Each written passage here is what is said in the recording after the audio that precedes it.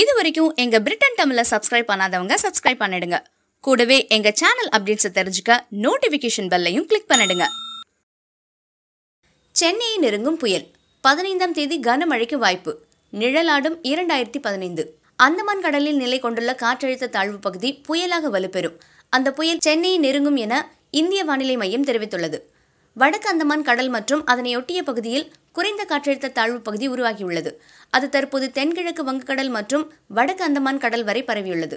இந்த காற்றழுத்தமானது மேற்கு மற்றும் வடமேற்கு திசையில் நகர்ந்து இன்று ஆழ்ந்த காற்றழுத்த மண்டலமாக தீவிரமடைந்து அடுத்த 24 மணி நேரத்தில் புயலாக மாறும் என்று இந்திய வானிலை மையம் தெரிவித்துள்ளது. இதன் காரணமாக அந்தமான் நிக்கோபார் தீவுகளில் மிக கனமழை பெய்து வருகிறது.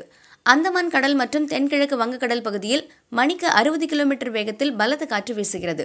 கடல் கொந்தளிப்புடன் காணப்படுகிறது.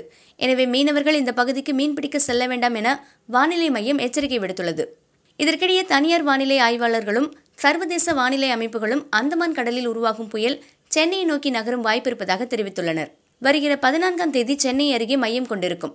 15ஆம் தேதி காலை சென்னையை நெருங்கும். அன்றைய தினம் மாலை புதுவையை நோக்கி நகர்ந்து அன்று இரவு அல்லது 16ஆம் தேதி காலையில் புதுவை அருகே கரையை கடக்கும் வாய்ப்பு இருப்பதாக தெரிவித்துள்ளது. கரையை கடந்ததும் உள் மாவட்டங்களில் பலத்த மழை பெய்யும் என்றும் கணிக்கப்பட்டுள்ளது.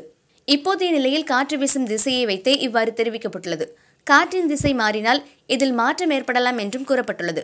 எனவே 13ஆம் தேதி முதல் சென்னை மற்றும் கடலோர மாவட்டங்களில் மழையை எதிர்பார்க்கலாம் என்று வானிலை ஆய்வு மையம் தெரிவித்துள்ளது. மேலும் இது போன்ற செய்திகளுக்கு இணைந்திருங்கள். பிரிட்டன் தமிழ் தொலைக்காட்சி.